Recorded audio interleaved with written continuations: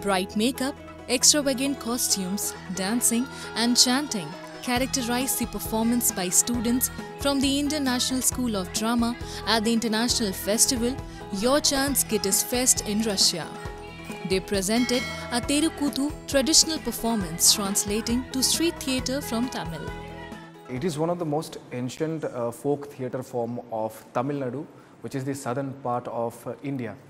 And in this form, it actually happens for the entire day, like it runs for 24 hours.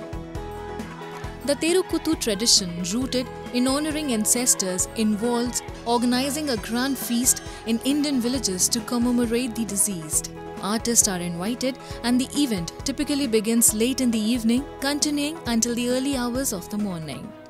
The performance was well received by the audience. Насладилась музыкой, живым пением, выступления невероятные, танцы, и очень рада увидеть эти костюмы потрясающие. Indian students also participated in a week of master classes at the Russian Institute of Theatre Arts, where they gained insight into Russian psychological theatre and learned to develop roles using Satin-Walensky's system. Tasks involving improvisation, role immersion and state movement left the students captivated. Wonderful, the classes that are happening right now. They're really great, they are very interactive, they're very new, they're different from what happens in India, but yet there are many similarities as well.